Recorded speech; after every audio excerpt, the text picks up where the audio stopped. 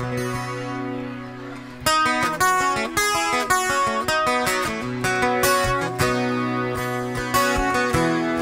after day I'm more confused, but I look for the light through the pouring rain. Hey guys, I'm just going to cover real quick what I plan on bringing on the Northville-Placid trail for my 4.5-day hike. It's going to work out to 65 miles. It's the third year in a row at the end of May that we have hiked on the Northville-Placid trail, and we're going to finish it up this year. It's the last 65 miles. We're looking forward to it. So 5 real quick points here. I've got all my backpack stuff, my pack liner from Walmart, a piece of Reflectex that I've cut in the same shape as the pad that normally comes with my ULA owned backpack. It slides down in there. I use it for the pad for the backpack. I use it in my hammock sometimes if I start to get colder under my feet. I use it to sit on. I find I use this thing an awful lot. Sometimes I'll make a bigger windscreen out of it and hold it. And then just a trash compactor bag. I use that as a pack liner to try to keep everything else a little bit drier. Down here, my sleep system, I've got my hammock. It's a 23-ounce fully integrated bug net hammock from a company called Hammock. H-A-M-M-E-C-K.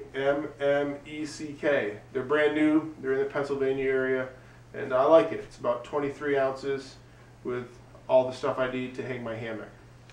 Now I've got 2 pieces of gear for my insulation. I've got an underquilt and a top quilt. So the underquilt up underneath my hammock, top quilt over top of my hammock.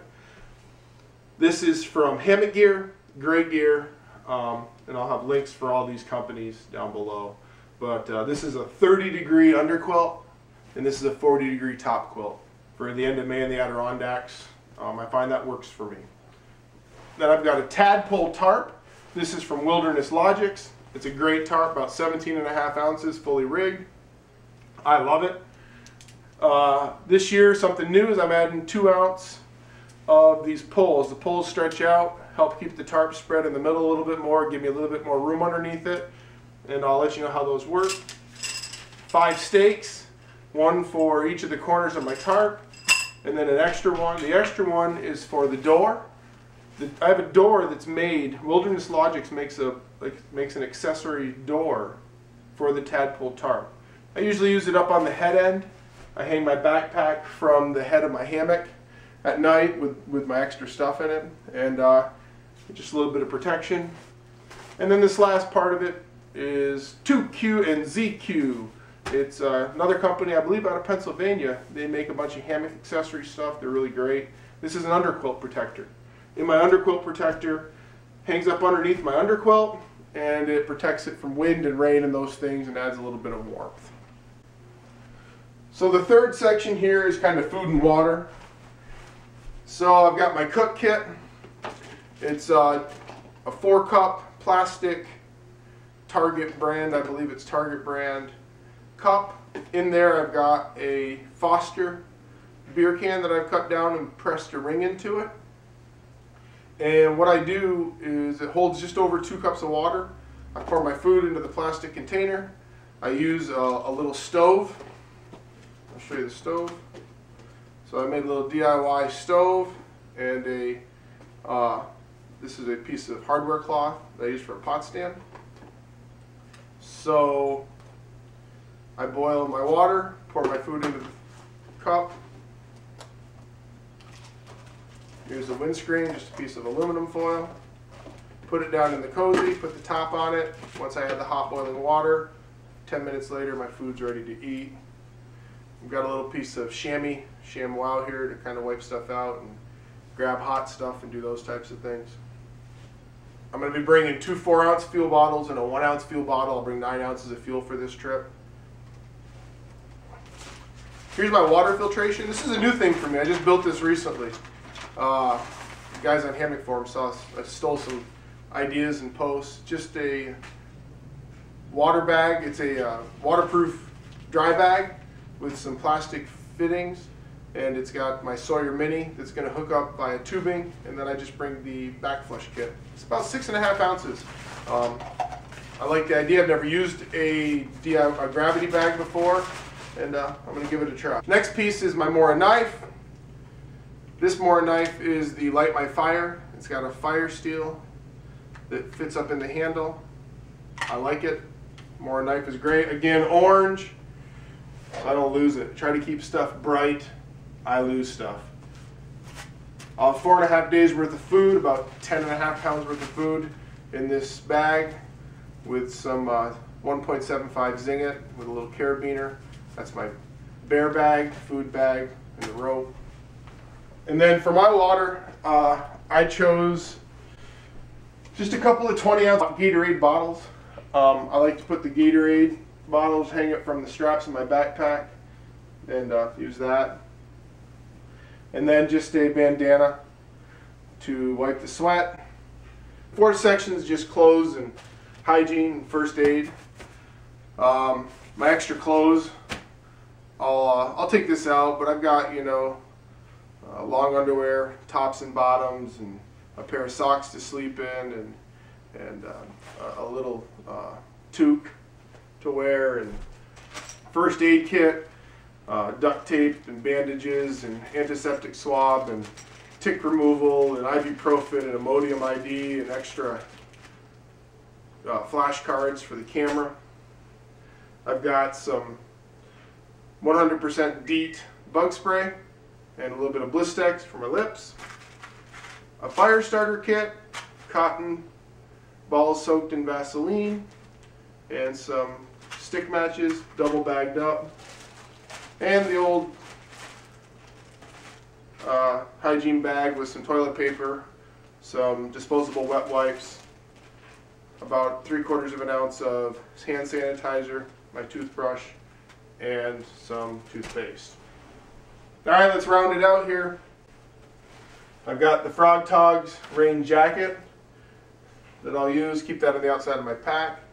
I found these at Home Depot. I like them. I started using them last year. It's just a set of gloves that are fully rubber on the front. The back is a stretchy material, and rainy, cold conditions on the hiking poles, they work pretty good. A couple of hiking poles. The end of May in the Adirondacks, you're going to need a bug net. The black flies, if you get tired, sometimes the black flies will carry you for a mile or so. But it's just a sea to summit bug net. Down here next is some of the camera stuff, which is new to me. A SticPic to hold the camera on the end of the hiking pole for some shots. 3 extra batteries for my camera, and a Gorilla Pod. This thing's pretty neat. I'm still getting used to using it. Lastly, or last couple of things I guess here, guys, is a thermometer, high and low temp for the last 24 hours. Just another Walmart cheapo.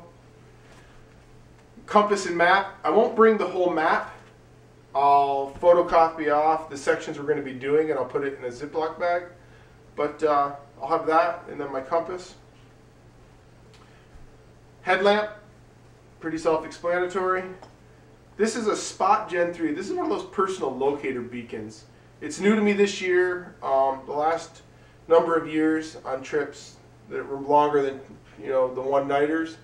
It just makes it nice. So lets my wife know where I am, that I'm okay, and provides a little bit of comfort for her, and when she's more comfortable while I'm out backpacking, I'm more comfortable out backpacking. And then I carry 3 extra batteries. The batteries fit both the headlamp and the Spot Gen 3. And then rounding it out here is just a lightweight windbreaker, about 7.5 ounces. I keep this on the outside of my pack. I use it when I start to get chilly, if I'm taking a break or having lunch. I'll use it in the morning around camp, use it at night around camp, and those types of things as well. Just a lightweight windbreaker, keep the dampness and moisture off you and cold off you. Okay guys, I'm going to show you just real quick how I like to pack all this stuff in here. Doesn't take too long at all.